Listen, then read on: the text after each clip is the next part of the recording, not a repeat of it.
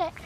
Back in kindergarten, Ben Uter loved brightly colored candy and ate a lot of it.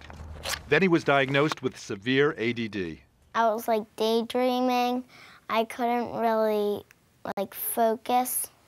In addition to giving him medication, his mom tried cutting out foods containing artificial dyes. And by Monday, he was back at school off of his medication and eating a diet free of food coloring, and his teachers were amazed. Most things you'll find in a lunchbox contain artificial food dyes, drinks, snack foods.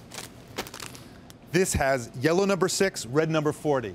They're even in foods we think of as healthy, like fruit roll-ups and applesauce.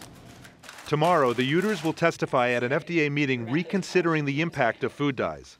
For the first time, FDA officials say artificial colorings may not cause, but could worsen hyperactivity in certain kids. The three main ones are red 40, yellow 5, and yellow 6.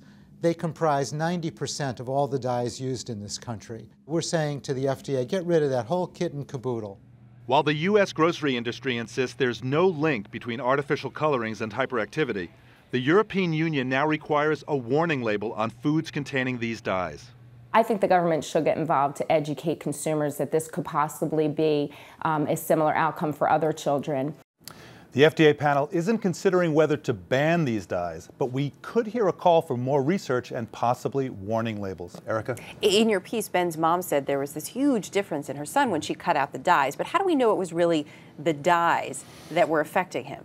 We don't know. It could have been the dyes, it could have been the sugar, it could have been gluten or something else we're not even thinking of, or some combination of it all, and that's been one of the real challenges for researchers. If parents, though, are thinking about cutting some of these things out of their children's diets, what's the best way to proceed? I'll tell you, it's tough because they're everywhere, and not just in junk foods, okay? Margarine, the thing that makes it yellow, are food dyes. What makes pickles green? Food dyes. So people have to read those package labels very, very carefully. Now, there is a growing industry in the United States of these foods that are made from natural plant-based coloring, but these products tend to be a little bit more expensive. And can be tough to find, too. Dr. Jon LaPook, thanks.